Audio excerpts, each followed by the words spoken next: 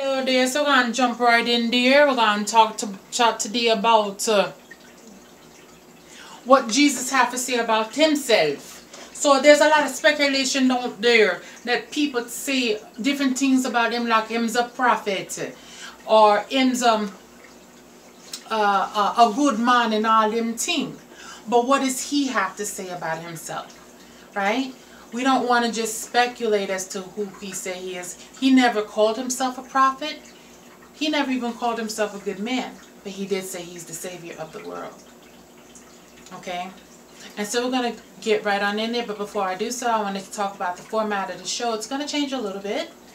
And that we are going to be talking from a standpoint of the Bible mostly. Okay? I'm going to come straight from what the Bible says with it. I was given that suggestion by Miss Lopez, and I wanted to thank her so much for that truth, and I'm looking forward to that implementing that critique. Yeah, so you don't just want to have people listening to just what you have to say. Okay, get into the Bible. The Bible is what is going to tell you all about what the Lord had to say for your life. Okay, that's who you want to listen to. Now, if she has something to say about it, you need to research it for yourself. For yourself. Okay? Don't let nobody just tell you any old thing. Yes, Mama. I hear you. Yeah, I know you do hear me. I know you do. Okay? You need to listen to the Bible. That's what you need to do. Gotcha, Mom. Anyway, so we're going to jump right in. Life is good. Life is really good. I'm in a very, very happy place with the Lord. The good thing about my being alone is I get to be closer to Him. You know, I get to see more of Him. I've been in this alone valley for a very long time. Really don't have any family to speak of, really, to be honest with you. Trying to make, you know, family relations better, but as it goes, for me, my rock, my everything, my every existence is surrounded by not the love of children or the love of a loved one, but rather the love of God has infilled me and given me evidence of Himself. That's why I'm so excited about telling people who He is. You know what I mean?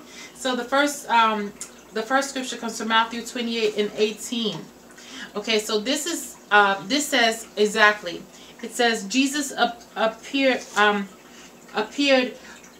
in silence and said in silence, breaking the silence, said to them, "All authority and power and rule in heaven and on earth has been given to me."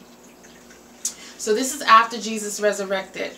Okay, and He comes back and He's telling His disciples, go make disciples of themselves, because go make disciples.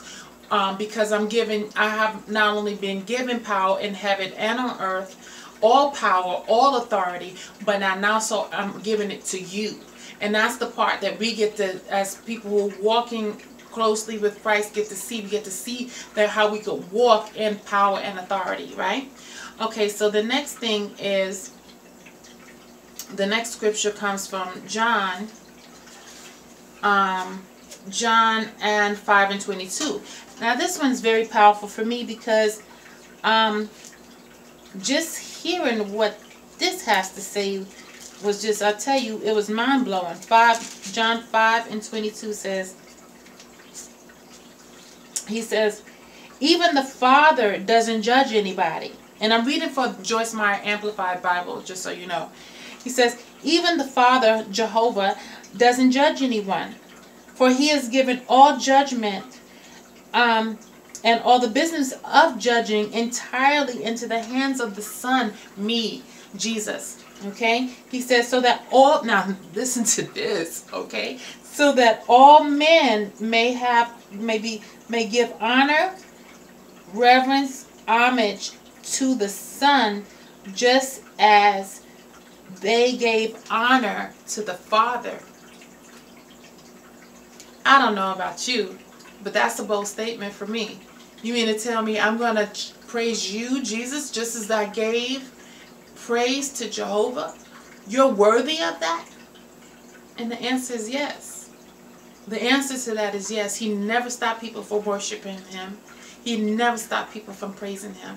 Unlike the angels in the Bible, they wouldn't let people bow down to them. They wouldn't let people worship them. In 3 different occasions, just in my research in the last couple of days, I've seen places where Jesus never stopped people from worshiping him, even after he came back. Okay, so that was John. Okay, so now go to John 16 and 7 through 13. John 16, and this is good stuff. And this is where the rubber meets the road, guys. This is the good stuff right here, because this is where you get to see Jesus showing out, showing himself. And we're going to start at John 16:7. And he says, however, I'm telling you the truth when I say that it is good for you and it advantageous for you that I go away, because if I do not go away, the Comforter, okay, the Counselor, the Helper, the Advocate, the Intercessor, the Strengthener, and the Standby will not come to you and have close fellowship with you. But if I go away, if I die, then I'll be able to send him to you to be in close